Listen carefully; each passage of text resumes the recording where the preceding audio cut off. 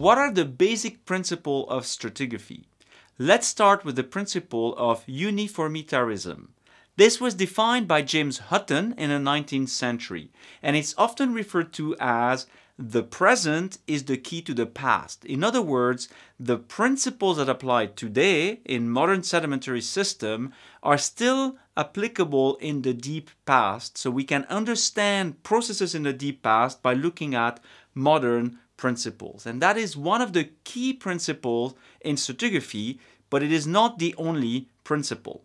A key figure for stratigraphy, perhaps an unlikely figure, is actually an ecclesiastic from Italy who lived in the 17th century, and his name is Nicola Steno. Steno came up with 3 principles that are still applicable today in stratigraphy. Steno's first principle is known as the principle of superposition, and I've already mentioned this earlier in this class. It's to basically recognize that because sediments were deposited in the ocean on a flat surface, the layers that are below are older than the layers that are above. Now, this sounds pretty simple for 21st century geologists, but in the 17th century, this was a revolution, and Nicola Steno introduced that principle. And we can look at this principle here in the Dolomites, which is the region where Nicola Steno lived. And the Dolomites are Triassic in age. They're limestone deposited in the Triassic. And just by looking at the layers, we can already know where the older strata are and where the younger strata are. And this is really the only thing we can do with lithostratigraphy to determine time or an age. Steno's second principle is the principle of original horizontality. He recognized that these were marine strata, marine sediments that were deposited at a very low angle, maybe 1-2 degrees, in his mind probably flat. And in the field it looks like this. This is a picture I took in Oman. You can see it's a beautiful anticline actually. It's a salt core anticline here in Jebel Salak. And the principle of Steno's law is that even though these layers are now tilted, the top can still be recognized, and we can still recognize the fact that these were deposited flat. And we know today that tectonic is the main mechanism by which these layers are being upturned. And then finally, Steno's third principle is the principle of original lateral continuity. By this he means that when the layers were deposited, they were continuous laterally. You could follow them to the edge of the basin.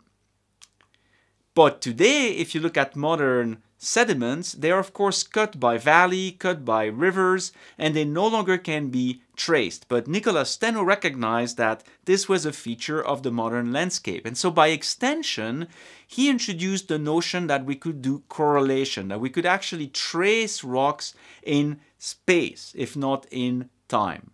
Now that principle of lateral continuity, of course, has its limitations. There is a point where the layers will stop to continue laterally. We know that layers are not infinite in space. They will, for instance, stop at the edge of the basin, at the very least, or they may pinch out, or just you may not have enough sediments to fill the entire accommodation. So we can recognize multiple types of different terminations. We can have either pinch out, where the layers are essentially terminating by a pinch out geometry. We can have intertonguing, where different sediments are mixed together as small tongues of each of the different types of sediments.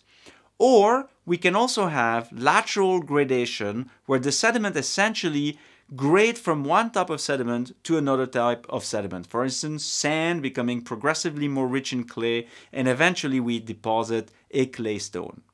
Here's an example of intertonguing in Texas. This is the Permian Basin, and what you see here is different members of a limestone / clastic type of deposit. So we have the Lamar member, which is the slope of a carbonate platform here, and below we have the Cherry Canyon tongue, which is deeper clastic sands. And you can see very clearly here that these two lithologies, these two members, are intertonguing at a relatively small scale at the outcrop. You're looking at maybe 60 meters of deposits.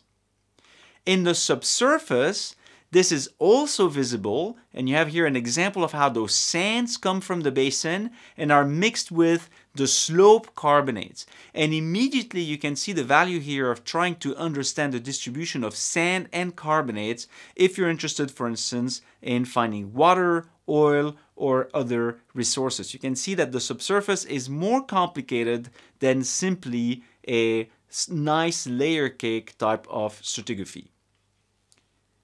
So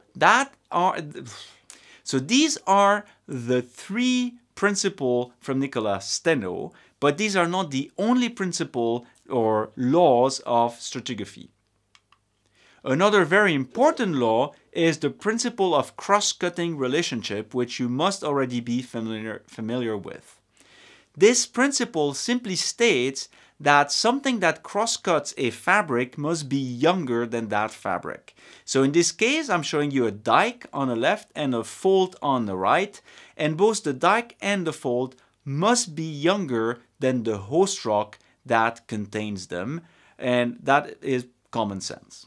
Another very important principle is the principle of inclusion, which states that any rock or feature that is included in a lithology must be younger than the bed in which it's deposited.